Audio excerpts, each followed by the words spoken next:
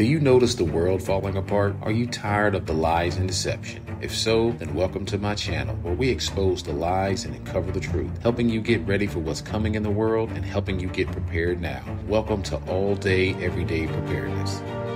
Now, what if I told you that a mandatory pet microchip was in effect in the city of Houston, Texas, and that this outrageous mandate went into effect just a few short weeks ago? Now, all of City Houston pet owners must have their dog or cat microchipped or face a hefty fine if they don't comply. Guys, don't be fooled. This is foreshadowing for us as people. For us as human beings. First, they're going to do it with the pets, and then they're going to try it on us humans. This world is changing so fast, and this one world system is getting closer and closer to becoming a reality. Now, here's a clip about the mandatory pet microchip from the city of Houston.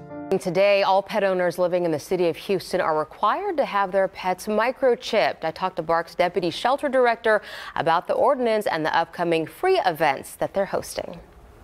Pet owners living in Houston have been required to register their pets with the city and have proof that their animals are vaccinated against rabies.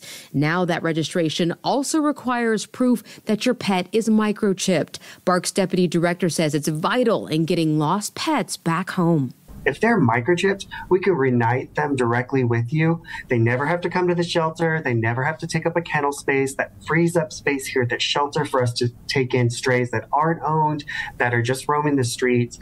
So if a pet is owned and it is microchipped, it can be reunited with this owner without ever having to come here to the shelter. BARC has held drive-through events before offering free microchipping and held another one yesterday to encourage Houstonians to come into compliance as this ordinance takes effect. Microchipping is fast and easy. It's small. It's the size of a little grain of rice.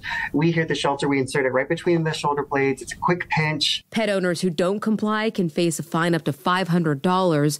And while BARC offers low-cost microchipping year-round at $15 an animal, you can get your pet chipped for free next week. Just as important as getting your pets microchipped is keeping that contact information up to date. That includes your phone number and address. So if your pet gets lost, BARC can find you and get your family home safe. Get your pet home safe. Which is your family? That is your family. There you go. So as you can see, this is a big freedom and sovereignty issue, not just for the people that live in Houston, but for all Americans. Now, in the clip, they were offering free microchips, and that sounds pretty familiar to something else, doesn't it?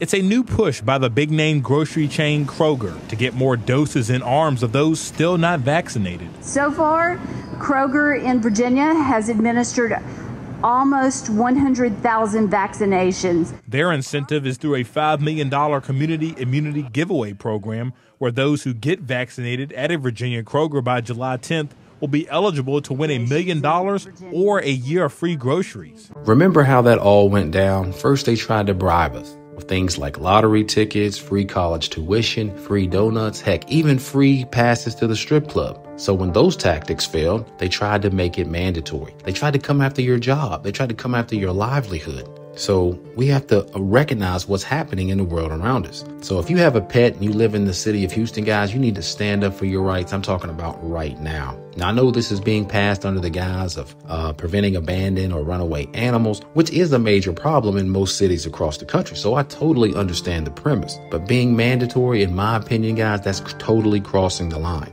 So if the people of Houston or the next city that tries to be tyrannical and put these laws and edicts and decrees into motion without the people's consent, if they don't step up to the plate, guys, we're next. Humans are next. You see, these governments, whether they're local, state, or federal, they're constantly trying to push the limits and see just how much freedom and sovereignty that they can take away. And see, if there's little or no resistance, you're just showing them that they can basically do the same thing to you. So first it's with the pets, but humans are next. So, I mean, what's going to happen, guys, when they come out with this human mandatory microchip? Are people going to just lay down and get on their knees and roll over and go down to the local chipping center? So that way their every move can be tracked, traced, and recorded by the government or Big Brother? Now, I love in the clip that you saw, they said that they could return the pet to its owner. And trust me, guys, if this goes into humans, it will be the exact same way. You will be returned if you try to leave your city. And forget about trying to flee out of the country either. This new system that's coming is going to be worldwide.